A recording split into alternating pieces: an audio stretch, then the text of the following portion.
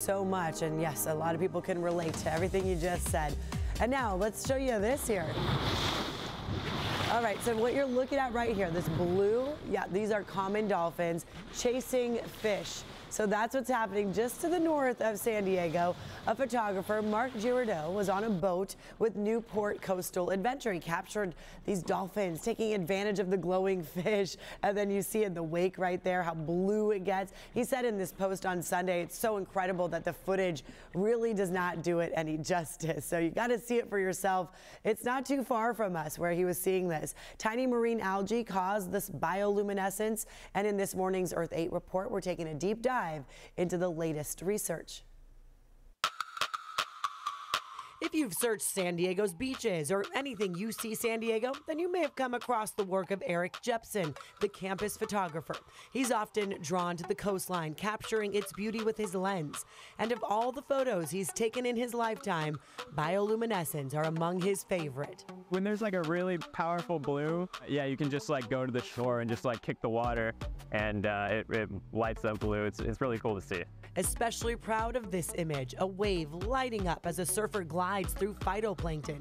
My favorite photo actually from here at Scripps is during the bioluminescence. Just watching the surfers, it's like, gotta be very difficult to catch a wave at night.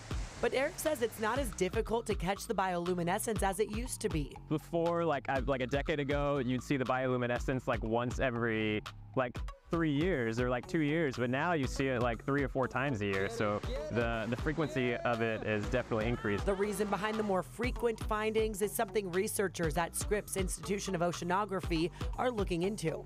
We're still trying to understand how these events are changing as our oceans change. Drew Lucas is a researcher at Scripps and with the Department of Mechanical and Aerospace Engineering.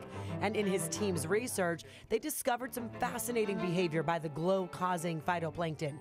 The specific plankton is called L. polyedra, and it's smaller than a human hair, but faster than a mako shark, going 10 body lengths per second and doing so for 18 or more hours. The analogy I might use is sort of the Michael Phelps of the phytoplankton world. Even faster.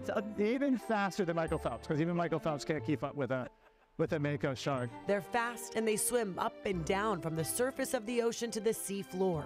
From the surface down to deeper than 100 feet over the course of an afternoon. Using this tool called the wire walker, Drew and his team can follow the L. polyedra. They discovered during the day they photosynthesize by being close to the ocean's surface, gaining energy from the sun. That's when you may see that rusty reddish color, a sign of a big bloom.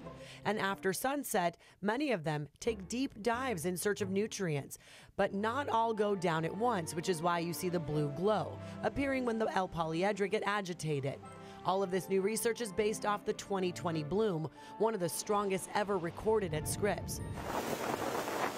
Prime conditions then included warmer temperatures and calm conditions. Once they get cooking, they can dominate. So dominant, they become the only plankton players. The bloom of 2020 lasted more than 2 months, but when they died off, so can fish and other marine life. As the algae decomposes, it takes away oxygen from the water, essentially suffocating life below it. It really can change our coastal ecosystem. And so our ability to measure that and to monitor that really projects onto our ability to protect what is an incredibly valuable resource for us here in San Diego. That's why Drew is constantly trying to create new measuring tools, spending months at sea to learn more about the ocean. And we know more about the surface of Mars than we do about the bottom of the ocean, and that is really evocative of the fact that the ocean is still, it's vast, it's very deep, it's a very difficult environment to get measurements from. And so, we're still really in the exploration phase, which is very exciting.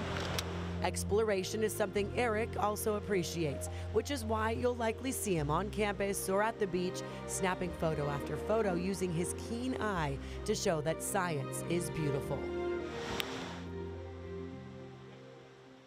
And the best time to see that bioluminescence, a couple hours after sunset at 9 or 10 p.m.